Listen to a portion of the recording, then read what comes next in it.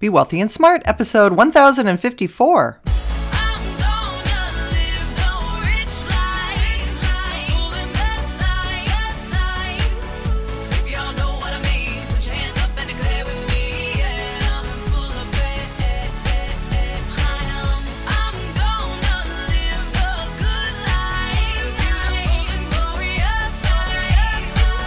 Step into a world of wealth and financial freedom without budgets, boredom, or bosses on Be Wealthy and Smart. And now, here's your host, Linda P. Jones. Welcome to Be Wealthy and Smart. I'm Linda P. Jones, America's Wealth Mentor, empowering women and men worldwide to financial freedom.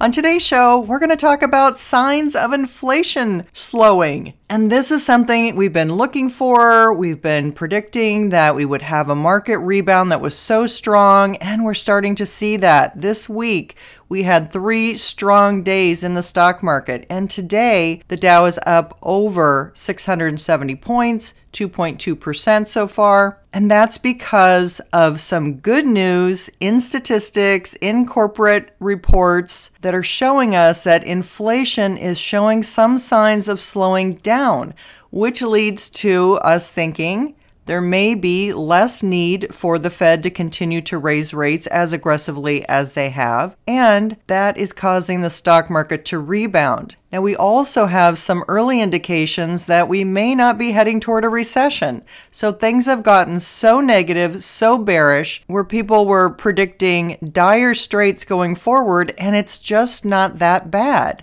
It's not as bad as what they've been saying. So here are the highlights of some of the good news that came out today. First of all, a consumer sentiment reading closely followed by the Federal Reserve showed a slight easing of inflation expectations.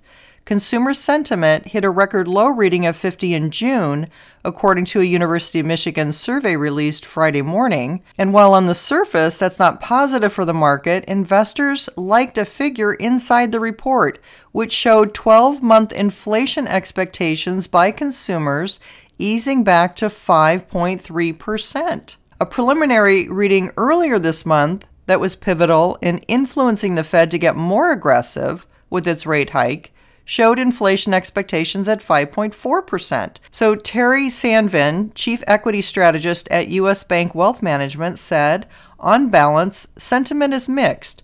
Consumers are getting out and paying for experiences, namely travel, leisure, beauty items, household essentials, etc., and elevated inflation, particularly higher food and energy costs, are among the headwinds widely expected to crimp discretionary spending in the near term. Interestingly, cruise line stocks led the S&P 500 gains today. Shares of Carnival Corporation rallied 9% after the company said booking volumes in its most recent quarter were nearly double the volumes in the first quarter, or the company's best quarterly booking volume since the beginning of the pandemic. Royal Caribbean Group surged 12%, Norwegian Cruise Line Holdings rallied 11%, and Wynn Resorts was up 8%.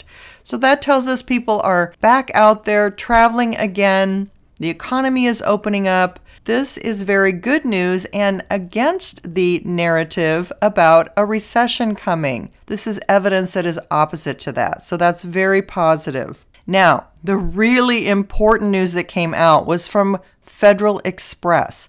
Federal Express is considered a bellwether. That means it tells us which direction the economy is moving well ahead of just about anyone else. Because before we have a slowdown, you're going to have a slowdown in buying, which is a slowdown in shipments, which is a slowdown for Federal Express. But that's not what we're seeing.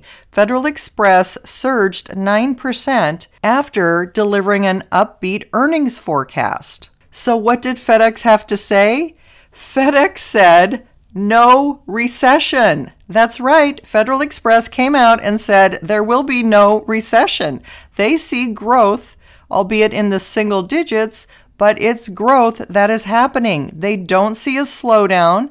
They said there is continued stress on supply chains, but technology is allowing them to meet demand. And they use several tech-based initiatives that were driving increased productivity in its package processing line and dock operations, as well as its ongoing efforts to optimize last-mile delivery. After closing out a record fourth quarter and fiscal full year, FedEx turned its sights on the year to come, telling investors that it does not foresee a recession, but is expecting low single-digit volume growth in package deliveries led by continued outperformance of its e-commerce customers. There you have it. The bellwether has told us there is no pullback in spending. The consumer is strong. People are employed. They're spending. They're buying. They're shipping. So that's the news that we needed to hear that supports my theory of the stock market having a sharp rebound. The rebound is going to come because if inflation has peaked and that's behind us, that means the Fed doesn't have to get as aggressive. The economy is already slowing on its own, but not that much to warrant a recession. If inflation is coming down on its own, that means the Fed doesn't have to be the one to do it, and we're starting to see things move in the right direction. Now, I've already reported that some commodities prices have come down dramatically, namely in lumber, in copper, and in iron, among other things. That's good news because not everything is moving in the direction of higher prices, and of course, lumber and copper are very important in construction. That means less pressure on home builders. So this is very good news. I'm still very bullish. I'm expecting a very strong rebound now. This also means that the low of the market could be behind us. I can't guarantee it, but this is the kind of news that will help support exactly what I've been telling you, which is that rip-roaring bull market is coming, and we've already seen it start this week. More of this to come. Not that we won't have our down days, we will, but I think this news is where money managers are going to quietly adjust their portfolios, start buying this dip, and that will continue our rip-roaring bull market rally that I still foresee. So don't believe the narrative about a recession. We have evidence contrary to that now. Inflation evidence, evidence from the bellwether FedEx, which is the early indicator of what's to come. And we are going to see that reflected in the stock market rebound. If you haven't yet subscribed to Be Wealthy and Smart, hit the subscribe button and you'll be notified as soon as new podcasts are available. That's all for today. Until next time, live the good life and be wealthy and smart. Thank you for listening to Be Wealthy and Smart with Linda P. Jones. Share the wealth and tell your family and friends about the show. Check out our website, blog, and social media for more riches at www.bewealthyandsmart.com.